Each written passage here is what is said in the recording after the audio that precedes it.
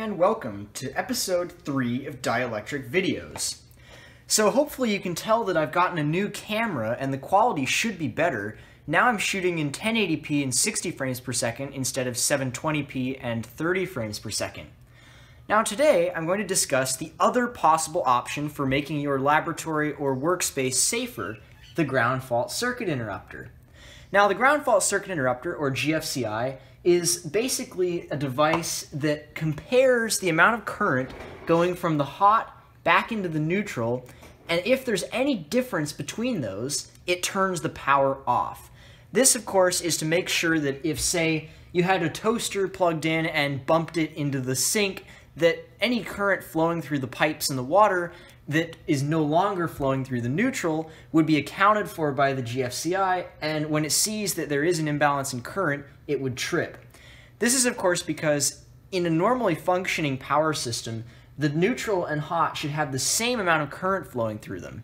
In fact, if you actually look at how a GFCI works, it's essentially a toroidal transformer with the two wires, hot and neutral, running through that transformer. If there's any difference in the current flowing between the two, the transformer will start operating, generating a small amount of power, and it will trigger an electronic relay to cut the power. Now, you'll see these things usually in bathrooms and kitchens most often, as well as outdoor locations. And a long time ago, or actually quite recently ago, the National Electric Code only required them in so-called wet locations. Nowadays, I believe the National Electric Code requires GFCIs pretty much everywhere. And you'll notice in other countries like the United Kingdom, where they call them RCDs, or residual current devices, sometimes they'll connect the entire house, one leg at a time, to two giant RCD or GFCI devices. So how exactly does the GFCI work? Well, the first thing you can see are there's these two buttons, the test and the reset button. Essentially, these are a way for you to make sure that your GFCI is functioning properly.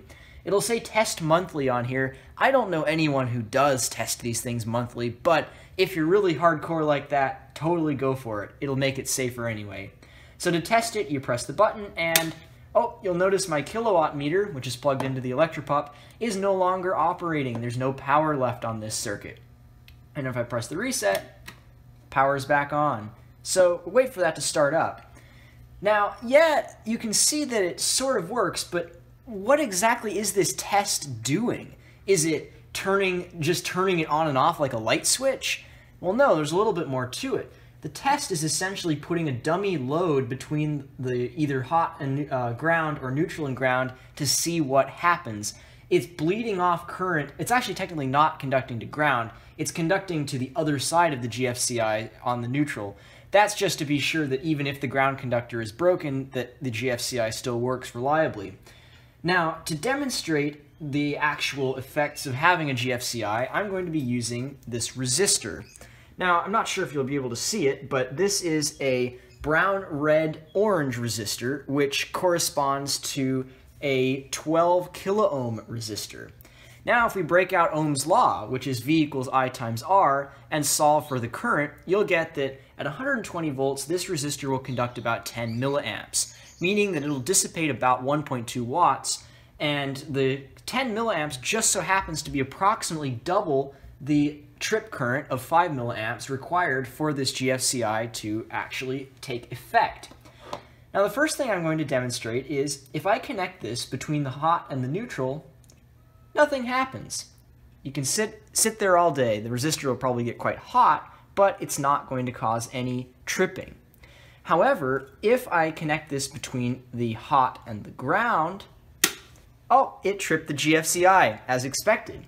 What essentially was happening is a small amount of current, 10 milliamps to be precise, was flowing through this resistor into the earth pin from the hot.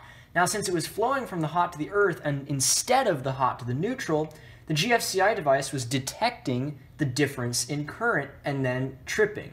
Essentially, what it thought was that somebody had dropped the toaster into the sink and the current was now flowing through the sink into the pipes, and that was what was causing the issue. Of course, this is just a test, so the GFCI still performed as it would in the actual case of a hazard. What's really interesting, though, is the GFCI does not only rely on having this as the only path to ground. The way I connected it, essentially, the only current flowing was from hot to ground. There was no current flowing through the neutral. Now what happens if, plugged into my meter here, well, let me reset this first. If I set this meter to amps, like so, and turn on a 6 or 7 amp space heater, a big, huge load, it's going to go up and it's going to draw about 6.7 amps according to this. So yeah, a lot of current is flowing now. Do you think it would take proportionately more current now to trip the GFCI? Do you think it's less sensitive as a result of this increased current? Well, the way that this GFCI is designed, it is not. It is just as sensitive. And we can prove that by once again probing the resistor between the hot and the ground. Once again, there it goes. Power is off. GFCI is tripped. So you can now see that regardless of the amount of current flowing through the GFCI, it will still trip in the event that more than 5 milliamps of current is detected of an imbalance between the hot and the neutral pin. So this really does make your lab station quite a bit safer if you were to accidentally touch something connected to the hot and you're standing on a grounded surface. If enough current flows through your body to actually total up to above 5 milliamps, it will trip the device. And of course, 5 milliamps is much lower than the amount of current that would actually be hazardous to your health, so this really does work effectively as a safety precaution. Now that being said, there are certain disadvantages to a GFCI. For one thing, you absolutely must be certain that all the power coming off the hot pin does return to the neutral pin. You can't have any other parts of your circuit where it goes to ground or to other places. Now this can be especially problematic if you're trying to, say, test between one outlet and another outlet somewhere else in your house, and you're trying to measure, say, the voltage to see if they're on different legs. Well, if you do that with GFCIs, if enough current passes between the two, you're going to trip the GFCI because it detects the imbalance. Other experiments you might do if you have radio frequency electronics, sometimes that can cause interference with the GFCI if the current's flowing through it. And sometimes you just get nuisance tripping, meaning that you might just be using your devices like you normally would, and all at once it randomly trips on you. So those are the reasons why you might not necessarily want to use a GFCI. If that's the case and you still want your lab station to be safe, you can use an isolation transformer as I covered in my previous video. But overall, for most applications, GFCI receptacles and GFCI whole house protection can be a very good way to improve the safety of your lab station or of your workshop. So especially if you're working around water, such as in the kitchen, outside, in the bathroom, or anywhere where you might likely encounter large amounts of exposed mains power, having a GFCI to protect it is generally a good idea. So if you don't need the power to be extremely reliable in the long run, and you're okay with it tripping occasionally, a GFCI is definitely preferable to an isolation transformer. It's lighter in weight, it costs less, it's easier to implement. The only difference, of course, being that it might trip at random if there's enough leakage current through, say, a long extension cord. Sometimes capacitive leakage can cause this. So it's good to know the pros and cons of having a GFCI or an isolation transformer so that you can decide what is the best option for your laboratory.